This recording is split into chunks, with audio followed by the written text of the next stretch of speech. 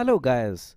So let's continue with advanced services of Kubernetes networking, and we will discuss today in this lecture about cross-node proxy first.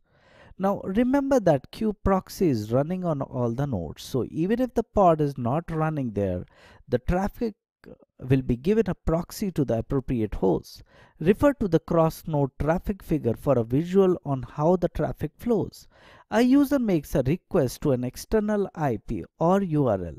The request is serviced by node in this case. However, the pod does not happen to run on this node.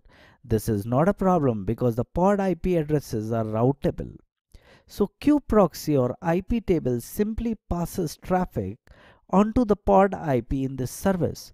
The network routing then completes on node 2 when the requested application lives. Now go through take your time to see the visual on how the traffic flows for a better understanding. Okay, so I'm quickly moving to the custom ports. Service also allows you to map your traffic to different ports. Then the containers and ports expose themselves. We will create a service that exposes port 90 and forwards traffic to port 80 on the pods. We will call the node -js-90 pod to reflect the custom port number. Let's create the following two definition files. First, as you can see on the screen right now, it's self-explanatory, so I'm not taking much of your time to describe it. Now the upper portion is in continuation to the last program which you have seen in the last screen, and the next is basically we are talking about node.js custom port controller.yaml. So now the other program is this, as you see on the screen here.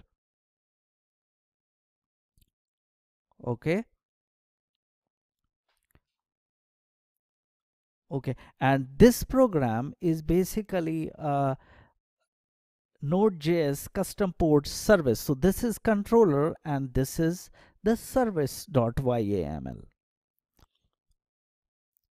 Okay, now you will note that that in the service definition we have target port element.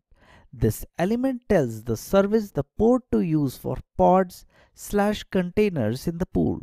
As we saw in the previous example, if you do not specify a target port, it assumes that it is same port as your service. This port is still used as a service port. But in this case, we are going to expose the service on port 90 while the containers serve content on port 80.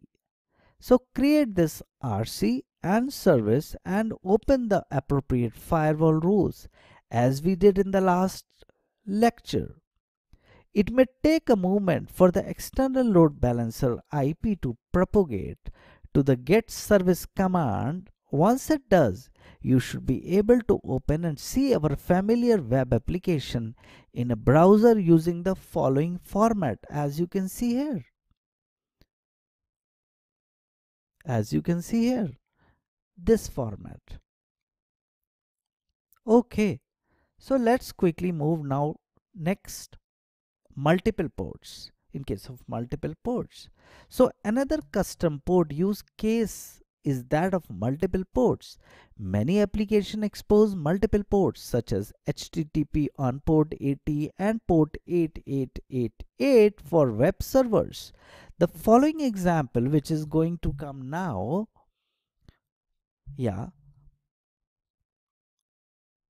it shows our app responding on both ports. Once again, we will also need to add a firewall rule for this port, as we did for in the last example, which is node.js service node port .yaml previously.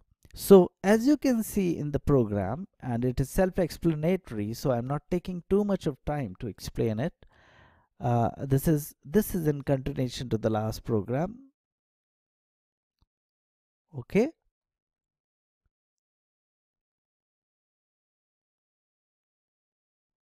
So this is basically the earlier this program is basically node.js hyphen multi controller.yaml, and now we will see the other one, which is node.js multi service.yaml. And the program you can see on the screen. So this is service, yeah.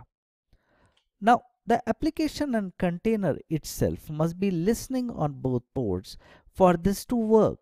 In this example, port 888 is used to represent a fake admin interface.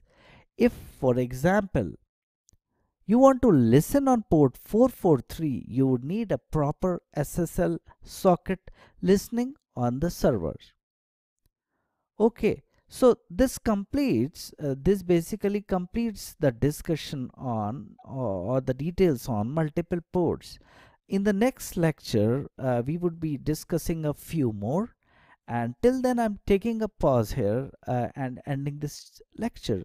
Thank you very much.